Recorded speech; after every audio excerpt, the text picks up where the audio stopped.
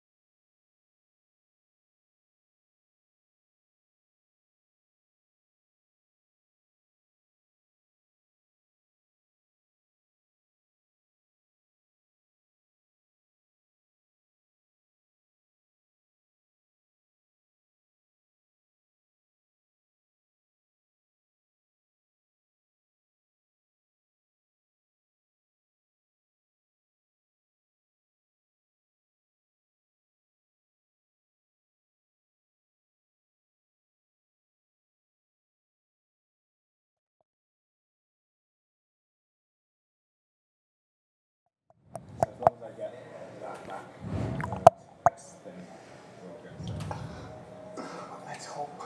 Let's hope.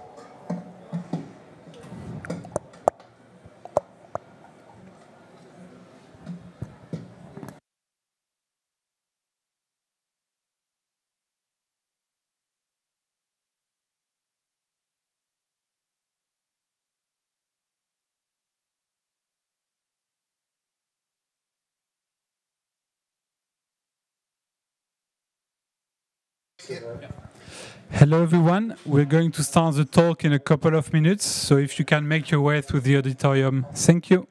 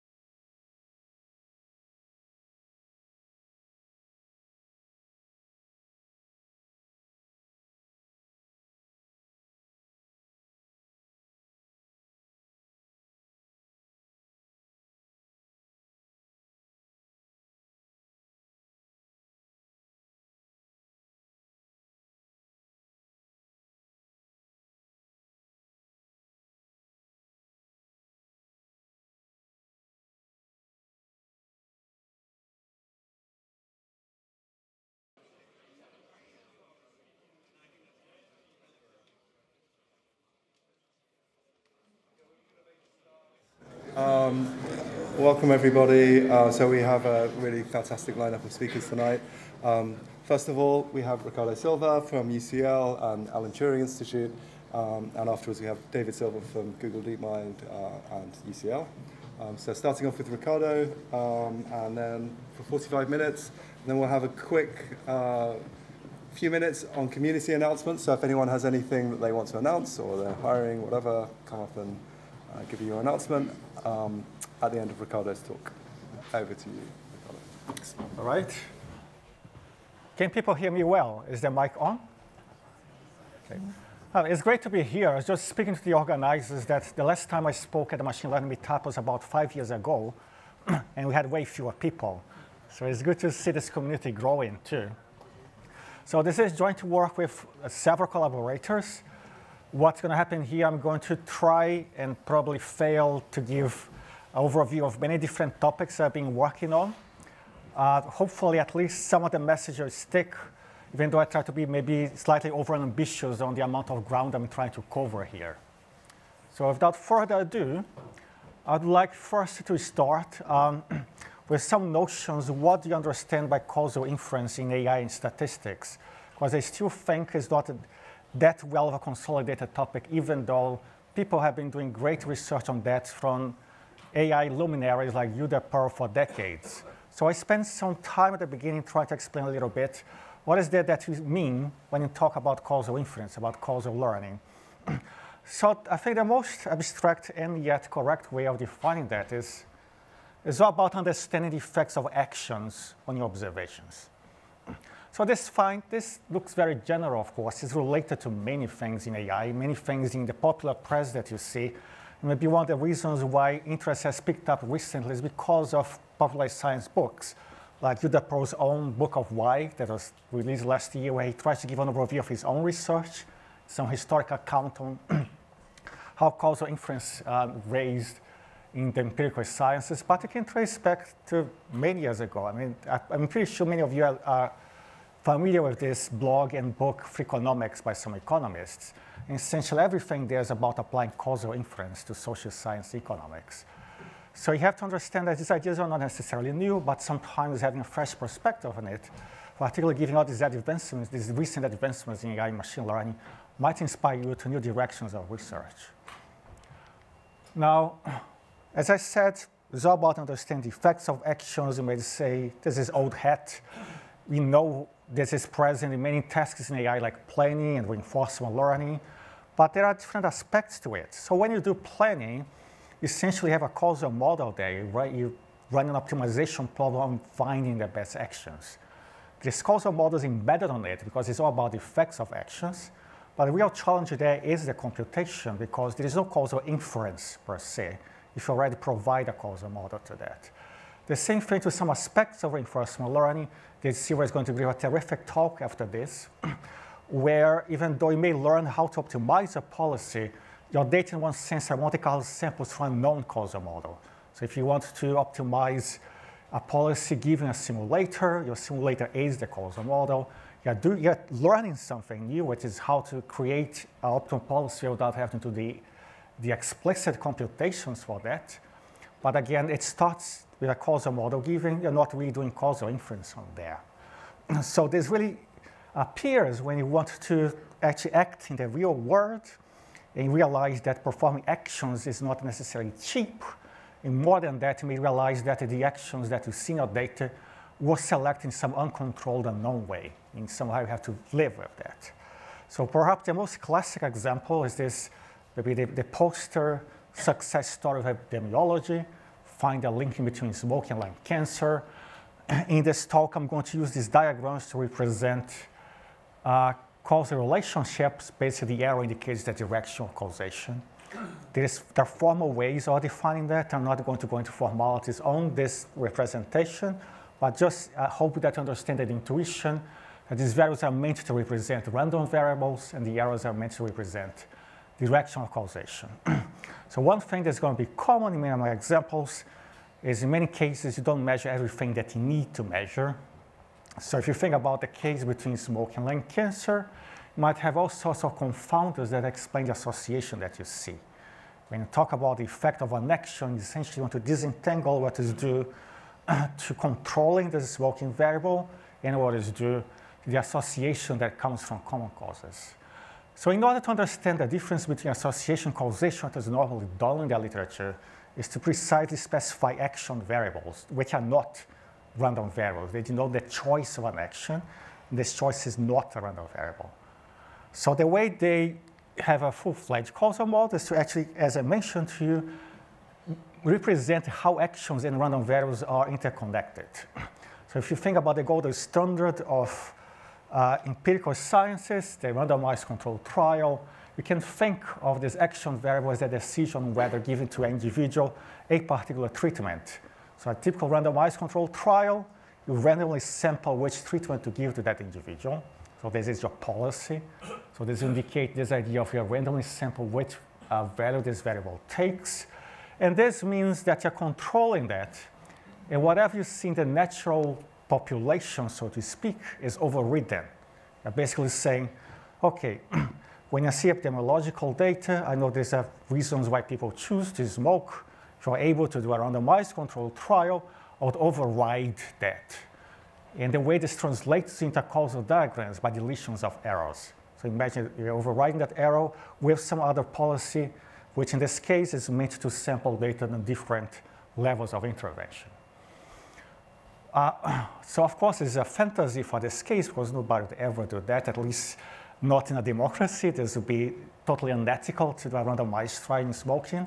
But the question remains in terms how do you describe that in a hypothetical randomized controlled trial? How do you relate that to the data that you actually have without doing the experiment? So you can think that once you use a randomized controlled trial to come up with what you understand the effects of actions there, you can also think about other ways of manipulating these variables, such as trying to create campaigns for anti-smoking attitudes and so on and so forth. But the whole idea boils down to that. The random variables are interactive actions. In this diagram, I kind of showing to you how this interaction takes place. Now, this is one alternative representation you might find in the literature. This is actually what I'm going to use most here. Just thinking about the variable you are controlling itself as being the action variable. So it does mean here, this is not a random variable anymore. This is a control signal. And then, of course, the response might depend probabilistically on that. Right, so please interrupt me at any point for questions, because as I said, I actually don't think I'm going to finish all the slides I prepared. I'm very happy just for people to understand these basics here. So if something is not clear immediately, I'm happy to come up with clarifications. Okay, but as I mentioned to you, there's a fantasy that you can control these common causes in many cases. In many cases also, this may be unknown. This may be a latent variable, a hidden variable, as you say here. When you cannot randomize, what you try to do is to measure these common causes. So you can think of, for example, you postulate it is a genetic factor that gives people tendency to want to smoke. At the same time, for some reasons unknown, the genetic factor also triggers increased likelihood of developing lung cancer. So if you make a hypothesis like that, this will be a representation of that. And somehow, without doing the randomized control trial, we'd like to understand what is the cause effect. The typical idea behind that is you want to pretend, you want to model this edge as if it doesn't exist. And then you think, okay, let's see all possible values that this common cause might take. You may want to summarize that by some measure of the genomic structure. You condition on that, stratify the population on that, see what happens when you fix that, regardless of the original association between these two factors. So this is an emulation of breaking the edge by randomization. So you fix that in a model, you average over that, and then you get what the association between smoking and lung cancer would be had you controlled the smoking baseline by design. So conditional factors are the common causes you want, fix the value of the treatment, average over these common causes that you postulate. This will give you an analog of what the randomized controlled trial will give to you. Of course, you have to measure that to be able to learn this relationship between causes and outcomes. Now, the problem, of course, with this idea, which is in one sense the basic fundamental idea in an observation study, is that you may have confounders that didn't measure, so this would add to the association of these guys and not necessarily explain the causation between these factors. So this is actually an argument that the tobacco companies came up with across the decades. Or you try to explain this in a nice little study that all these confounders have been measured, but you forgot that guy. Maybe people's sloppy lifestyle were prone to start smoking and to expose themselves to other risk factors that imply lung cancer.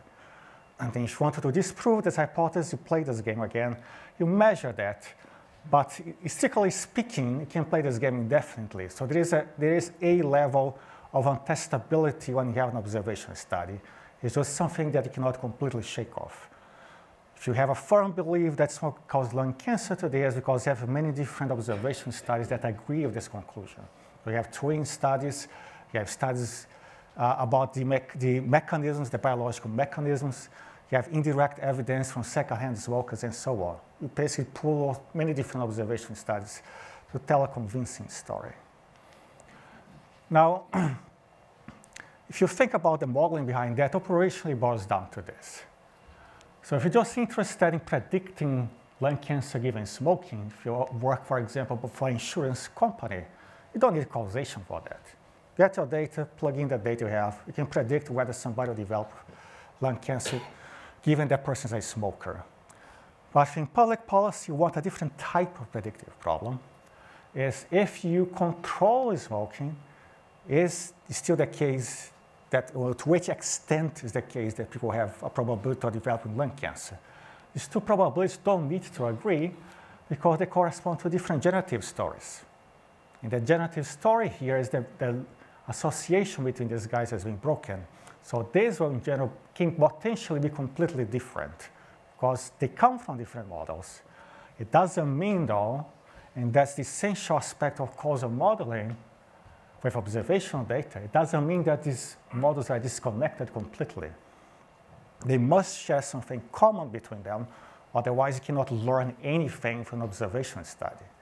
And what's postulated here is just like in a graphical model, just like in those ideas of factorized distribution, there are some parts of the model will remain invariant even under intervention.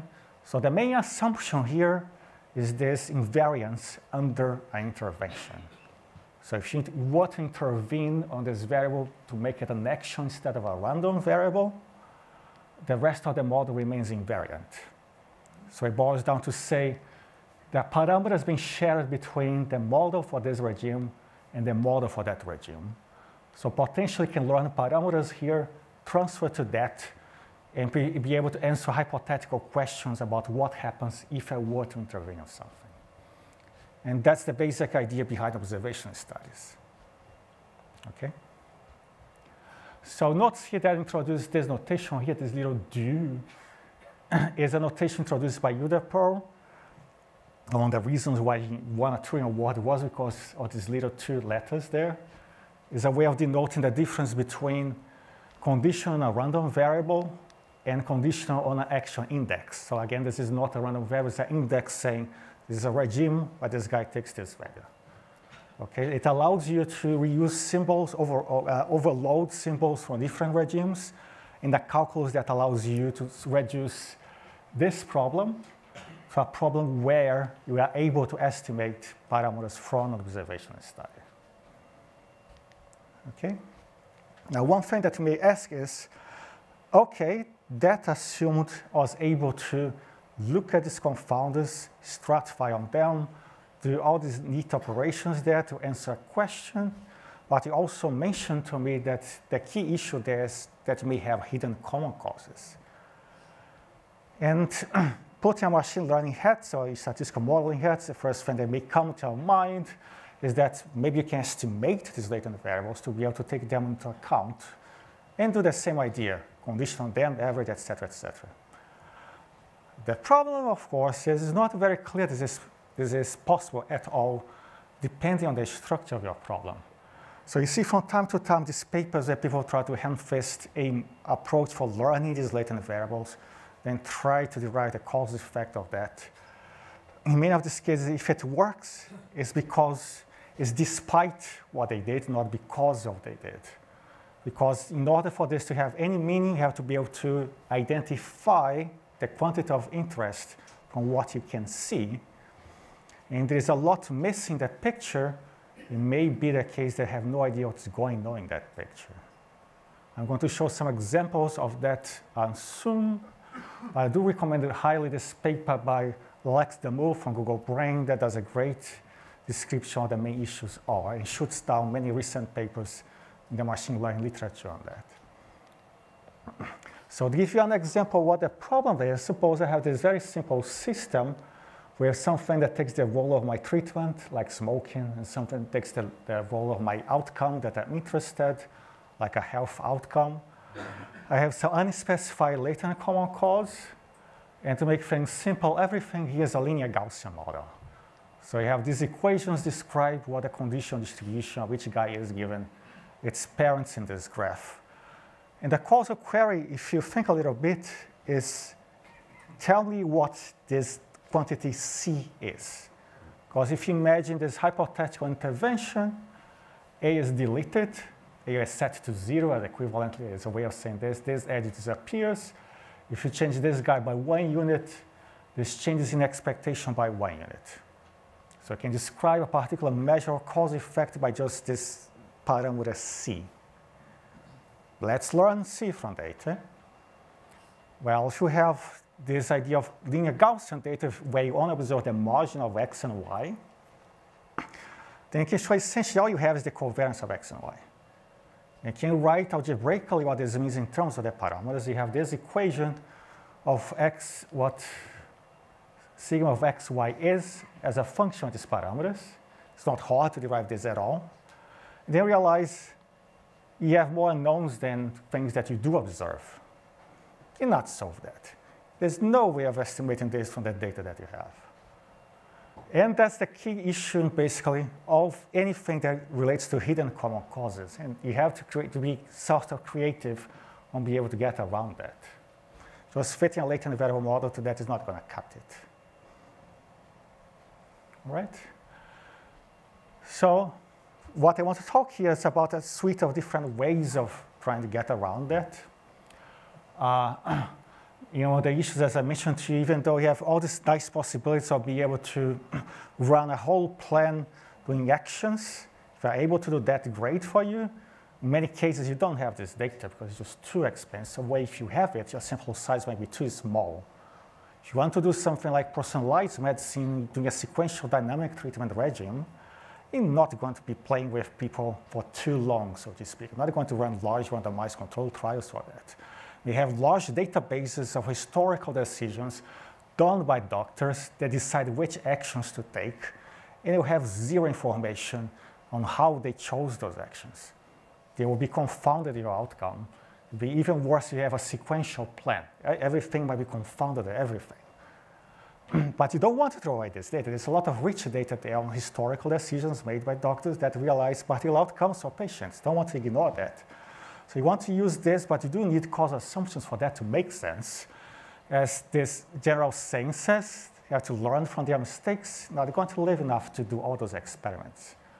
Don't know who said that. If you try to Google for that, basically the entire internet has been attributed to it. But it kind of reflects the common sense of that. Let's not waste these opportunities that this observational data gives us to us.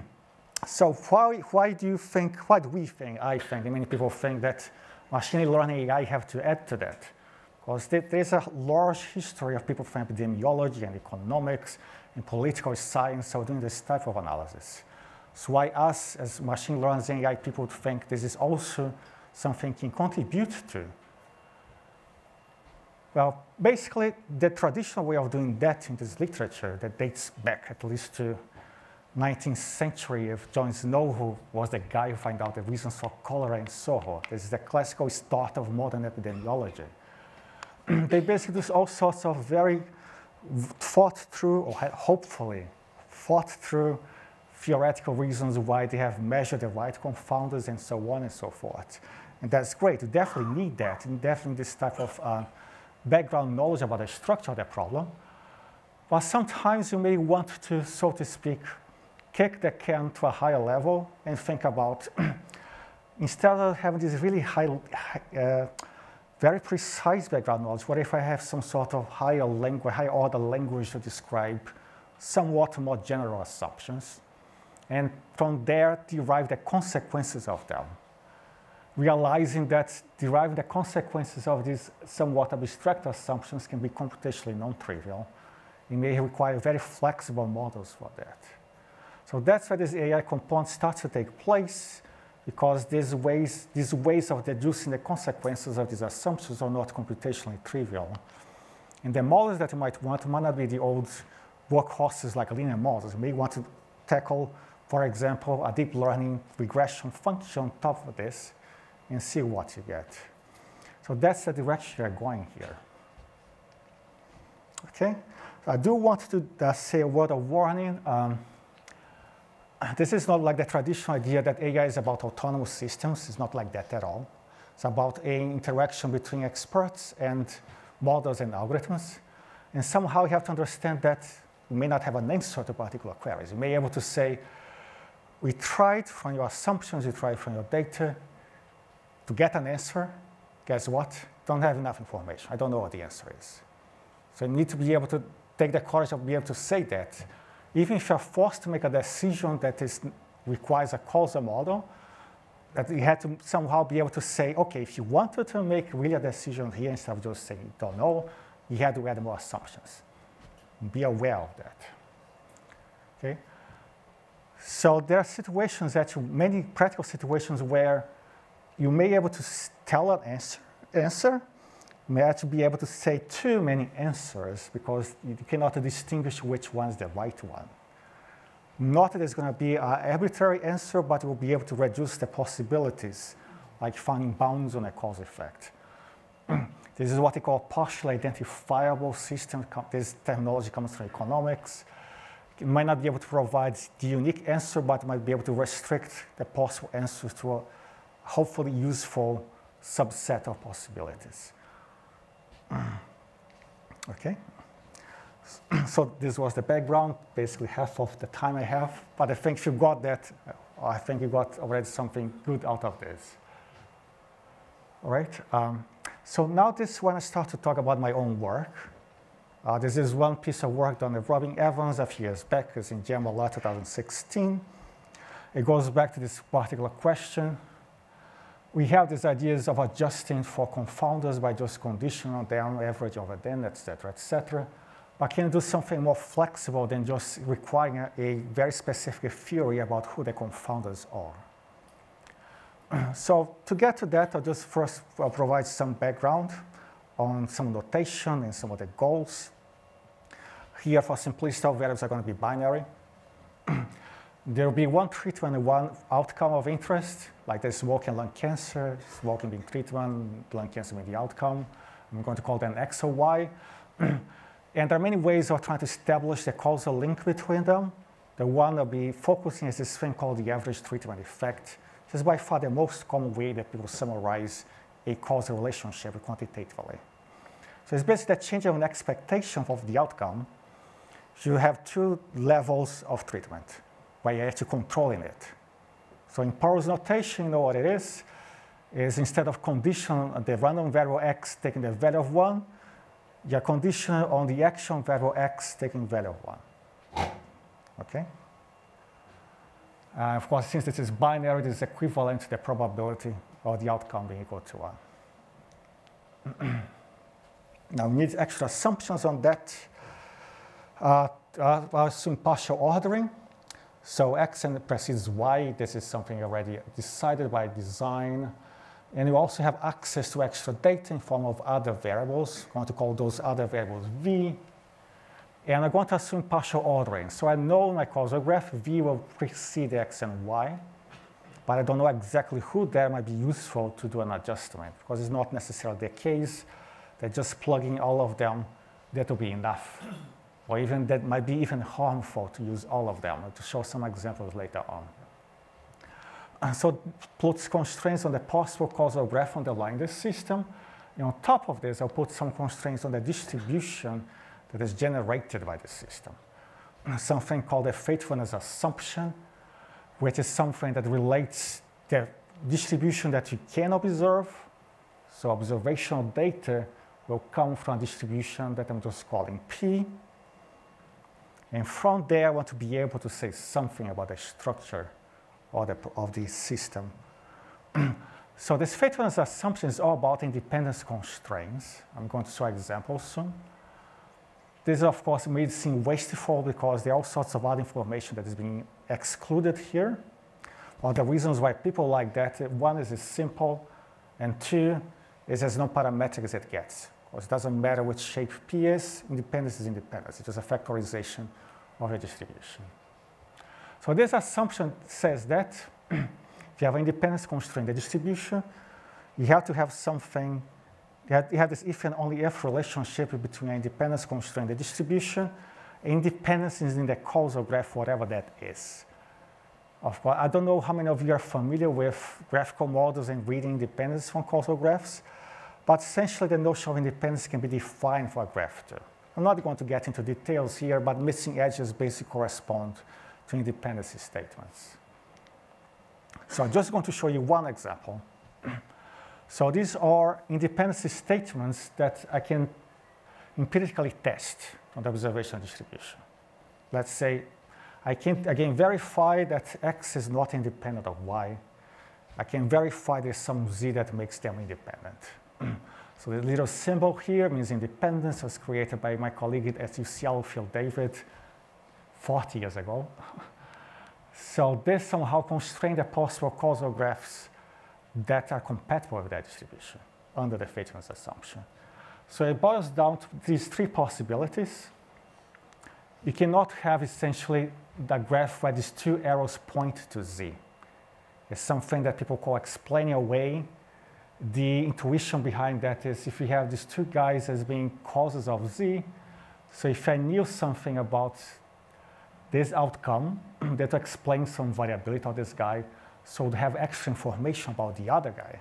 So this wouldn't be able to be true if these both X and Y were causes of Z. So exclude that possibility, are left with three others if you ignore hidden common causes. This is what some people call a Markov equivalence class. Now, why is this useful? Well, in the setup that I mentioned to you, imagine this is the true causal graph, these blue edges and circles there. In this blue causal graph, the actual distribution will tell that same story from the previous graph. The previous example, I have partial ordering formation. I mentioned to you that I do know some partial ordering. W precedes X and Y. And under the faithfulness assumption, if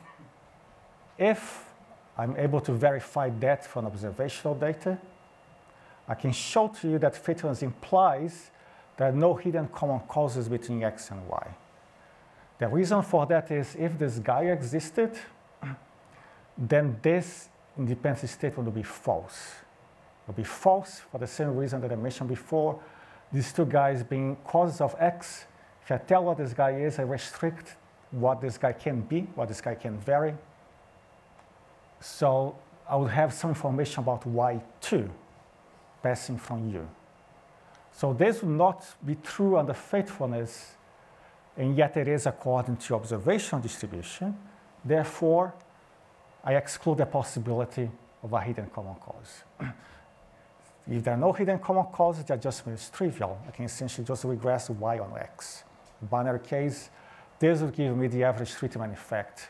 So I essentially reduced the causal query to a probabilistic statement that I can estimate from observational data. Okay, so people have all sorts of uses for that. Sometimes one piece of literature where you see this being used is in systems biology. You have large systems of measurements of metabolite behavior, like concentrations of proteins. You have some partial information on what might possibly precede each other. Because sometimes you have natural experiments in your genome There are some variables like the location of particular genetic structures, which is believed to be random. Some people call that Mendelian randomization. So this tells you partially the ordering of some variables and allows you to make some claims on whether some variables are not confounded. So it allows you to make, at least for some of these variables, estimates of the causal relationship between them, even though you didn't do any particular interventional study on that. Okay? So at the very least, this provides a exploratory data analysis tool for promising causal relationships that eventually may want to filter before taken to the lab, because there are just way too many combinations of promising relationships in a large biological system. Now, I can generalize that. As I mentioned to you, that example is if you have no confounders, it can tell under some situations where there are no confounders. It can also generalize this idea to identify some variables which would be enough to deconfound your treatment outcome. So this is a paper that, from another group of people, AI Stats 2013, showing ways of generalizing that idea if you need to find a set Z that will deconfound X and Y. So they show that this is enough to identify this set Z. It's actually necessary without further assumptions to have those conditions, otherwise you cannot tell anything. So well, don't need to understand exactly what goes on here. Basically, again, things I can test with my observational data. So if you can test this condition, you're able to say, I have, under the faithfulness condition, proof that Z is enough to remove confounding between X and Y. Okay, using some extra variable W, or W and Z here belong to that set V that I mentioned to you of auxiliary variables. Now, all looks nice and clean so far. See what this faithfulness condition can buy you in terms of what observational data provides already. Other thing, of course, is this faithfulness condition might fail or being very close to fail, and so your conclusions will be wrong. This is an example, again, using linear systems, same idea that the labels in the edges represent coefficients in a linear equation. So you may have a system like this, that somehow this coefficient here cancels out the contribution of other paths between Z and Y, and cancels out in a way that you have exactly that same pattern that we showed before between X, Y, and Z. The same dependency statements I used in my previous example. So if you have that, and you assume faithfulness, this is the structure that's compatible with it. So it's not the ones I had before, it's a complementary one that identifies this should be pointing out towards X. So if you observe this, and you assume faithfulness, you actually get that, which gets the cause effect between X and Y completely wrong. You actually get the wrong direction in that. You flip it. Of course, you don't want this to happen. You may think, oh, this seems very unnatural because this looks like a fine balancing. It doesn't seem right to me that this fine balancing would happen, so I shouldn't be worried about these faithfulness violations. But in practice, things are much harder than that, because even though you may think this particular balancing will not happen, that nature will not be data adversarial to you, empirically, if you give me any sample size, I can give you a particular configuration that does not violate faithfulness, but to which you cannot distinguish from unfaithful distribution with the data that you have. Essentially, you can have always empirical unfaithfulness for any sample size that you give to me, just making these contributions that's always closer and closer and closer as your sample size increases. So it's not that simple that you can just say this is unnatural, let's not worry about this. In practice, you do need to worry about that. Now, what I proposed here, my colleague was, well, let's take a compromise. Let's not assume strict faithfulness. Let's not assume that independence constraints in a distribution will correspond to missing edges. Instead of corresponding to missing edges, let's say they correspond to weak edges according to a problem-specific hyperparameter. So the motivation there is, even though you may have this almost cancellations, essentially assuming that it's much less natural to have a strong effect canceling a strong confounder. There is a history behind that comes again from epidemiology, that if you need a particular cancellation that comes from violations of faithfulness, if you do have a cancellation and the effect is strong, you also need a strong confounder. And this might be implausible under some reasonable background knowledge. Okay? So this is the principle we start with. Generalized faithfulness not to be a yes-no question that independence implies a lack of an edge, but instead create this continuum of possibilities, again regulated by hyperparameters, that independence should correspond to weak edges in some particular technical sense. So if you have this setup that I mentioned to you, treatment, outcome, some auxiliary variables, and according to that paper that I mentioned to you, you may have some variable W that potentially can tell that Z deconfounds the relationship. What I'm going to say here is if you find this variable W, just refresh on it, this variable W here, which I call a witness to Z being a possible deconfounder, then instead of assuming a sparse graph, I still assume a fully connected graph with possible hidden common causes, everything connected to everything, but where I would regulate some edges to be weak. And what this means is you look at the parameterization of this model with this latent variable. So if you imagine a typical graphical model, a DAG, a directly cyclic graph model, would have this conditional distribution, right? Probability of this guy, given its parents in the graph, so the parameters of this latent variable model. You can define weak edges by defining how much variability some of these factors will have when you wiggle one of these inputs. So for example, if you wanted to say this edge is weak, this W, Y edge is weak, you'd look at the relationship between Y and W in this factor. You would say it doesn't change much. So this is this factor here, eta. This factor doesn't change much as W goes from 0 to 1. And you have this hyperparameter epsilon there bounding the contribution of that edge. So with this quantification, what a weak edge actually means. Now, once you define these constraints, the idea is to use somehow the data that you can see to be able to find bounds on the cause effect. So the data that you see, the distribution in the observational case, so in this situation here, I'm ignoring Z just for simplicity. So I'm pretending Z is just the empty set here, just to simplify the notation later on. You can generalize to include this Z there. So what boils down to is that you have this joint distribution between X and Y given W.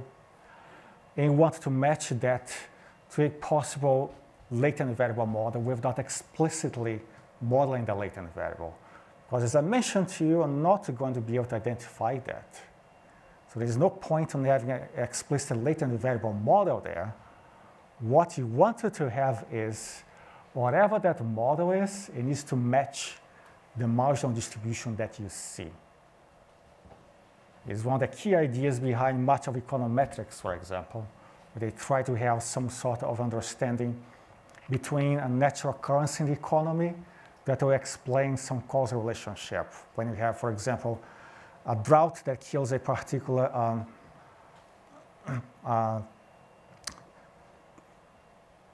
plantation of rice, for instance, this might have an effect in the economy downstream. It might override some of the common causes that they have there.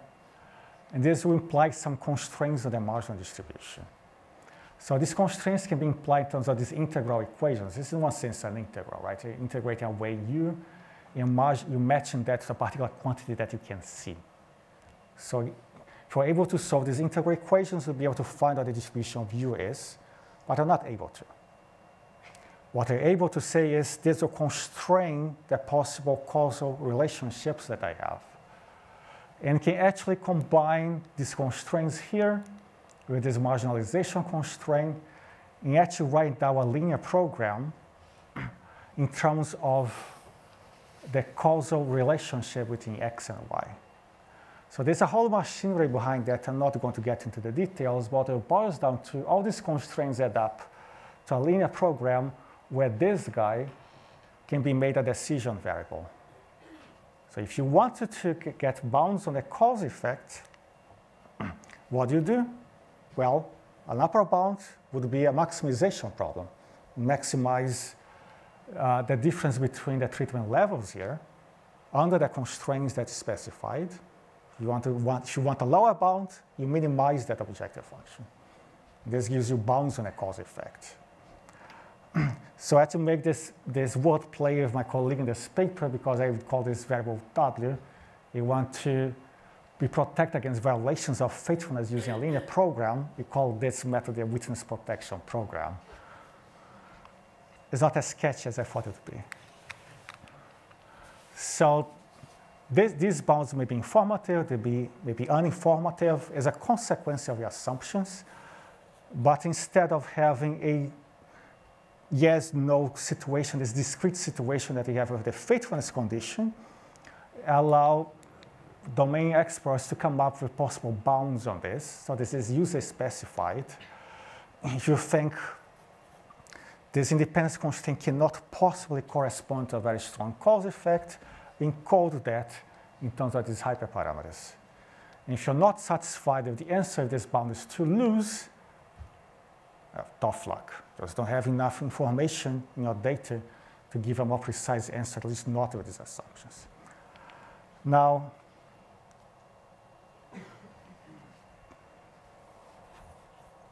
oh yes.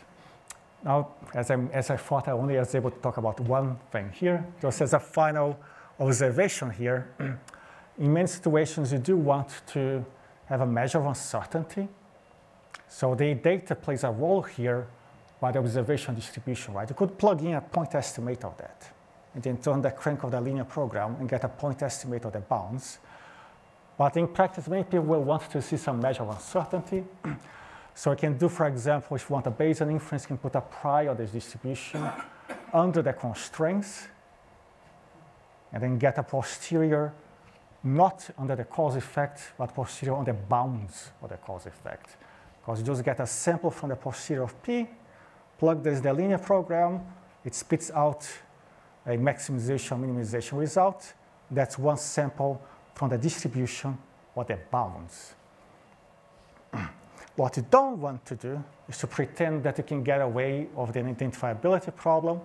So if you think you can just put a prior on a latent variable model because Bayesian inference doesn't require models to be identifiable, this is all nonsense. I mean, you can put a prior if you have actual information about the latent variable. It's totally fine to put an informative prior. If you put a prior of convenience, you're just creating gibberish. So this is an example from simulated data. So you have a latent variable model of all these variables that I mentioned to you. You can calculate what the treatment effect would be under this model. So if you sample from the parameters, you can calculate what the treatment effect would be. So if you have a prior on the latent variable model, you have a prior on the treatment effect. So this greenish thing here would be a particular prior that is implied with the treatment effect. So if you want to calculate bounds on that, you can. So that's what these dashed gray lines here mean. So these are the bounds that are informed by the model. But if you wanted to pretend you can estimate a latent variable model, you could draw the crank of some Markov chain Monte Carlo with some prior on that latent variable model and get posteriors over the treatment effect instead of bounds on the treatment effect. And you would get things that is totally dependent on the prior because the data tells you absolutely nothing between these bounds. There's zero information on that data, what happens in between these bounds. Anything that your Bayesian analysis there would give to you is entirely driven by the prior. Okay, they're just examples of different priors leading to different posteriors, and this red line here is the actual treatment effect. All right? So if you want to show what actually happens in the analysis, you can calculate priors. You can put priors on the constrained distribution. This is just an illustration.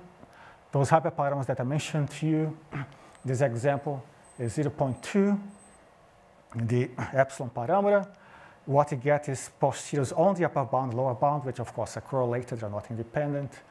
You can calculate, can display posterior distributions on the upper bound, lower bound, can do some sensitivity analysis. This is, you can have more than one witness compatible with the constraints that you see. You may think these two are incoherent, but actually from a statistical perspective, they're statistically indistinguishable. So this is one thing that uncertainty can give it to you.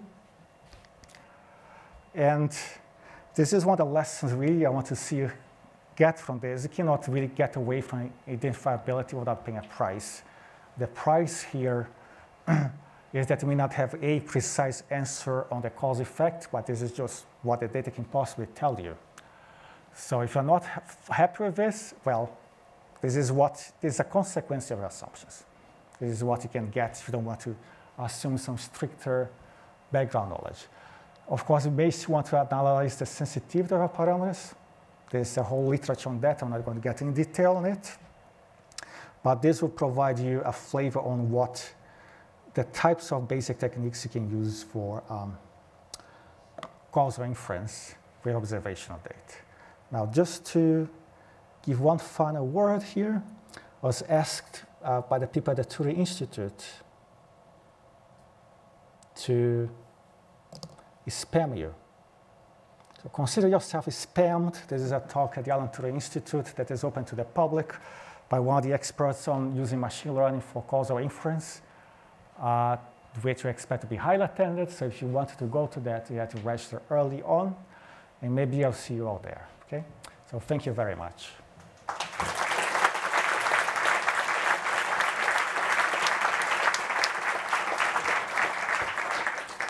Ricardo. We're running a little over time, so let's just have a couple of questions.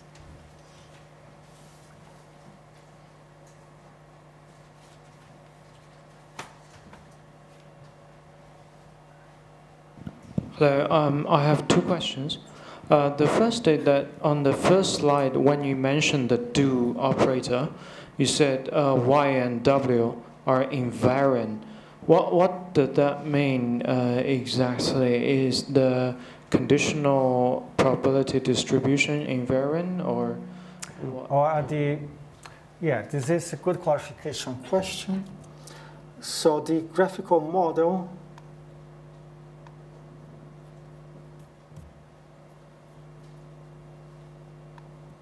is composed of different factors.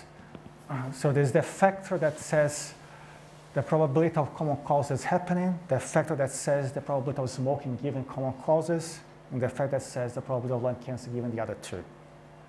So this factor is overridden. It just becomes a constant. The other two factors, they remain invariant. So if you learn these factors from that data, you can transfer them here to calculate your do query. So that's a joint probabilistic distribution? Yes, so the joint probability distribution factorizes, and some of these factors are the same in both regimes. So it's a kind of parameter sharing. Yeah, and the second question, do you have certain kind of diagnostic procedures in the later slides? When you're considering performing an intervention, say, on variable x, if in the real reality, the x is actually a weakly influential variable, which should be in your w, so that means you picked the wrong variable to influence on or to intervene on. Do you have any diagnostic procedure to check that? So intervene the wrong variable, you mean? Yeah, so what if the x you're considering intervene on should be in your w, which are the weakly influential variables? So if by that you mean you'd like to control y using x, but x is not a very good control for y, where they could tell something else would be a better control? No, I mean, X, the variable you're considering intervening on, is not a truly strongly influential variable. Mm-hmm. Do you have any procedure to check, to test on that? Well, some of these methods are used for experimental design. So if you use observational data to somehow filter out possible ways of influence Y by some other control, you may be able to say before the experiment that the cause effect of X on Y is very weak. So to try to say, okay, let's not even go to the lab trying to control X. It looks like the evidence that X is a useful way of controlling Y points out that X is mostly useless. Let's see something else. So people do have ways of using this in bandit modeling, using reinforcement learning. Even if you have only bounds, the bounds themselves might be informative on saying, okay, this way of achieving Y, for example, could be a reward function. So you say, I want to maximize Y by controlling this X, or from my current data, X doesn't seem promising.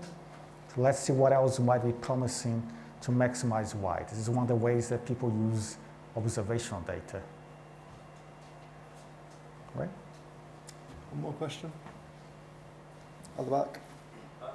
One thing that wasn't clear to me was the straight line between the, when you have the fully connected model, Yeah. you have a straight line, but it has no arrows on it. All right, yes. So you had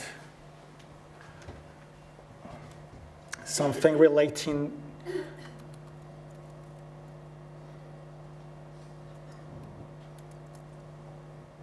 Z and U, right? Exactly, and Z and W as well. Yeah, and W2, yeah. So this just means it doesn't matter what the causal order among them is, or whether they have other common causes. Yeah, is that just, I didn't explain this notation, but that's what it means. Thank you, Ricardo. Let's thank Ricardo again.